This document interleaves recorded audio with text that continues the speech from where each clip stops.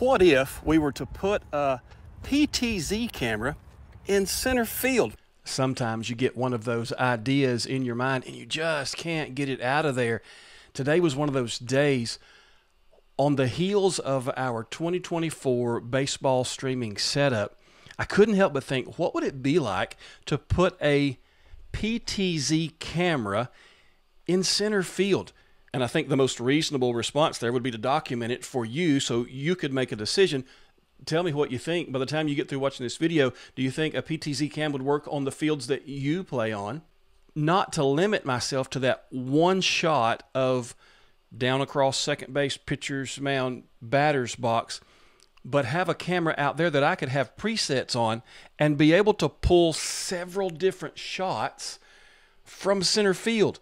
Not only that pitcher-batter exchange, but also have a shot of first base, also have a shot maybe even of the dugout. The ability to have presets from center field might be one of those things that could really level up our live stream. I know we've already done our setup video for 2024, but my mind just won't sit still, and having a PTZ camera in center field might be a great thing. That might not. There's two reasons why we shouldn't do it. One,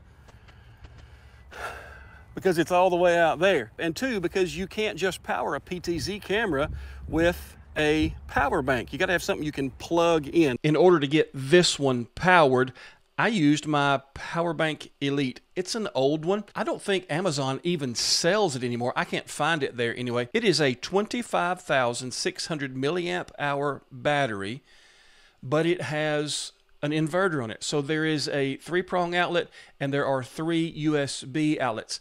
The 3-prong will produce 90 watts.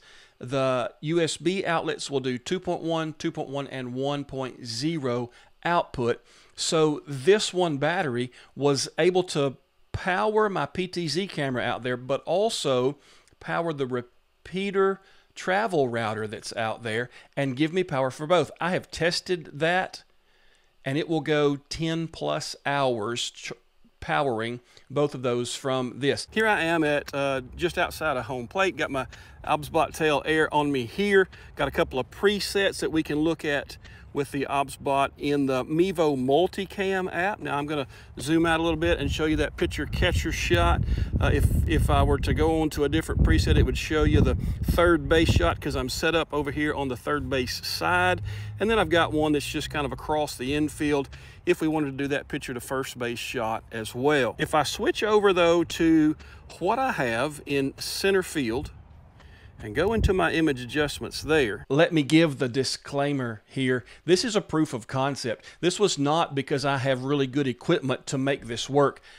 The PTZ camera that I have is this Avcan's NDI HX20 times zoom. It does have NDI, so I was able to Ethernet from here to that travel router in repeater mode. It hated the sun.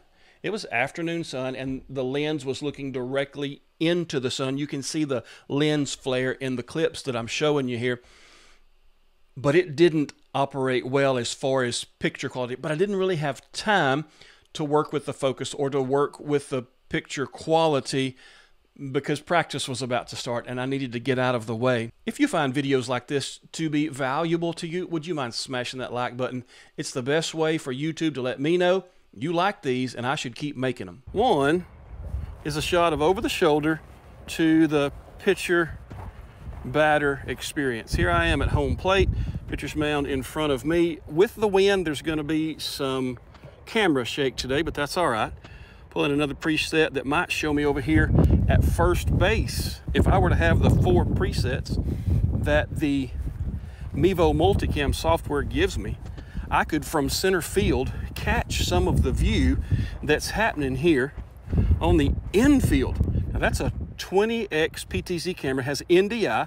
I have my 2 routers. The one in outfield is in repeater mode, and I am recording all of this together on my Mevo multicam software. Coach, how are you today? I'm pretty sure for the size of our baseball field, a 30 times zoom is going to serve me much better.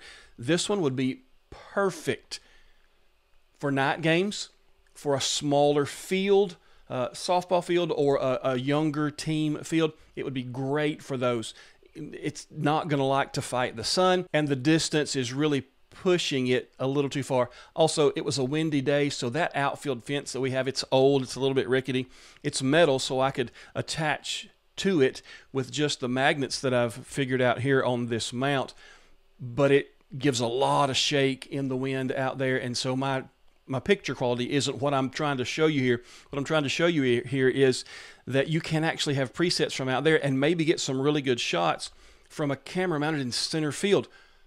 Slate AXT travel router at the dugout, Slate AXT travel router in repeater mode at the center field fence where this camera is, and I have no issues anywhere that I've posted up to do this. I mean, I was there at home plate, I was there at first base, I was over there at third base and at the dugout, and at no time did I have any kind of warnings come across my multicam software. At no time did I have any kind of degradation of signal image, and it really didn't like the sunlight.